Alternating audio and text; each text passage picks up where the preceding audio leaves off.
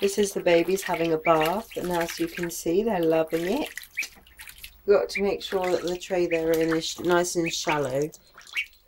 I've got them in like an old propagator tray thing that was once their brooder that was sold to us from the incubator shop or something.